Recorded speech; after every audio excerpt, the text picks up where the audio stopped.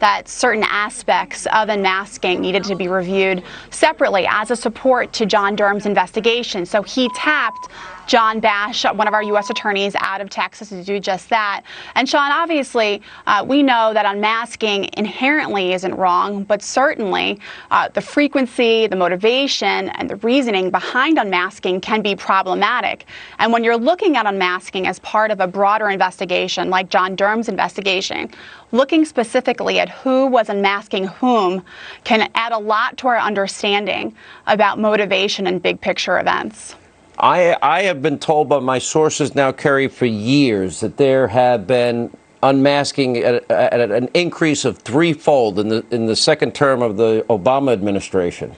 I've been told that even members of Donald Trump's family have been unmasked. Maybe members of the media have been unmasked. That there is a lot more that has taken place. Will the DOJ now look further into that issue? Why would there be a threefold increase in unmasking in the second term of the former president? Well, that's why the Attorney General determined that it was appropriate to look at unmasking as a support to John Durham's investigation and looking specifically at episodes both before and after the election.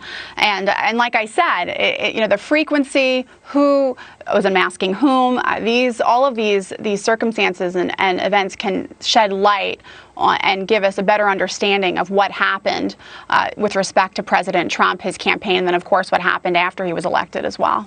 Let me go back on General Flynn. The D.C. Circuit invited the Department of Justice to weigh in following Judge Sullivan's actions, which are beyond unprecedented, and Sidney Powell, filing the writ of mandamus in her case.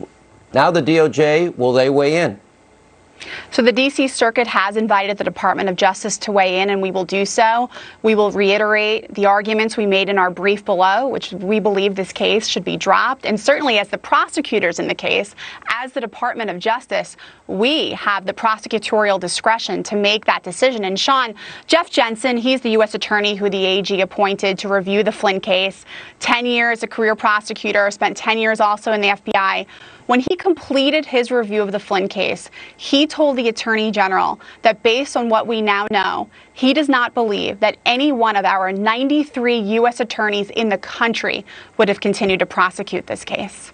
All right, Kerri Kupec with the Department of Justice. That is huge news tonight, and we will have another report on this tomorrow night when we don't have as much breaking news. We go back to Mike Tobin. He's on the ground. He is with some of the protesters. What's the latest on the ground there, Mike? Well, the back and forth is going on with the demonstrators and the police out there, and some of the fireworks have been in the crowd now. So it is getting a little bit dangerous as night